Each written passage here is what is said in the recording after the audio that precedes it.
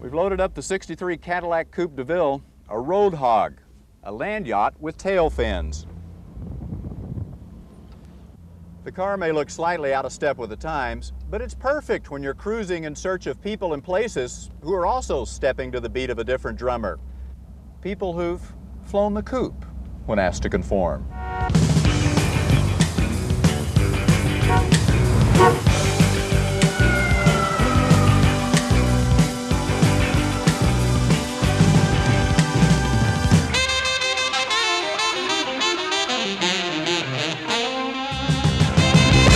Flying the coupe to find answers for a troubled time. The dollar's down, nuclear weapons are up, our flanks are exposed in the Middle East. These matters are obviously too important to be left in the hands of amateurs. Let's go right to the experts, the people with the wisdom to put these possibly cataclysmic events in perspective. The planets are jittery now. They're undecided. There's a rumor at the White House, we don't know if it's true. Does Nancy read Ron's horoscope and tell him what to do? Earth is under a very strong influence of tension and stress. People are under pressure like they haven't been for years. This is because of something going on in the sky. Is it 7 come 11? Is it I Ching for us all? What's the fortune of our country? Let's rub a crystal ball. A government that paid $10,000 for a toilet seat obviously can't be trusted to get the lowest rates on high-level political consultants. Forget that San Francisco socialite. Her overhead's obviously too high. These streets are lined with good advice at a good price. Is this a time to put faith in close friends?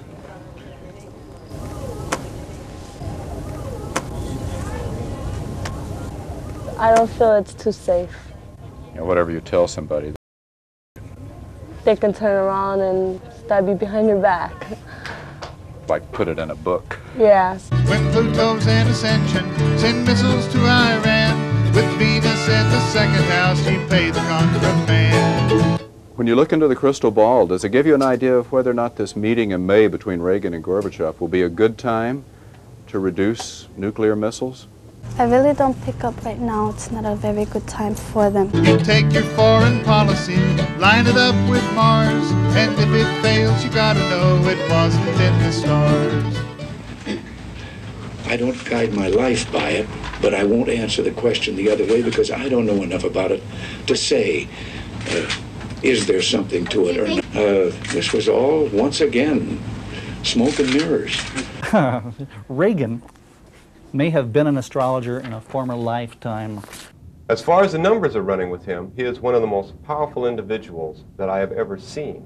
He has a sensitivity, unique, bordering on clairvoyance. Is it Nancy, George, and Ollie reading tarot cards and hearts? Is the trouble with our country that someone lost the charts? Not everyone needs charts, but to demonstrate her psychic powers on camera, Sister Anne Marie needed $200, plus another $50 when I showed up late. She should have known. Is it a good time to invest? Should you save more? Should you spend? What should we do? Good time to invest. But you have to find the right investments. Insightful. I now know where not to invest $250. As I pulled away, Sister Anne Marie urged me to come back for a personal reading. I assumed I had paid for it. No, she answered, another $30. I replied, I'd tell the next president to drop by, whomever it may be. Who will it be? I decided to ask Sister Rosa.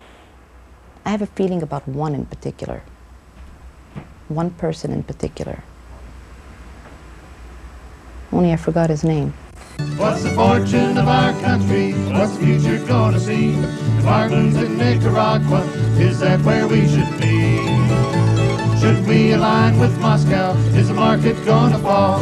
What's the fortune of our country? Let's rub the crystal ball.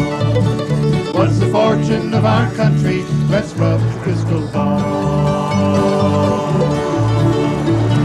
For today, Boyd Matson, NBC News, flying the coupe across the astral plane.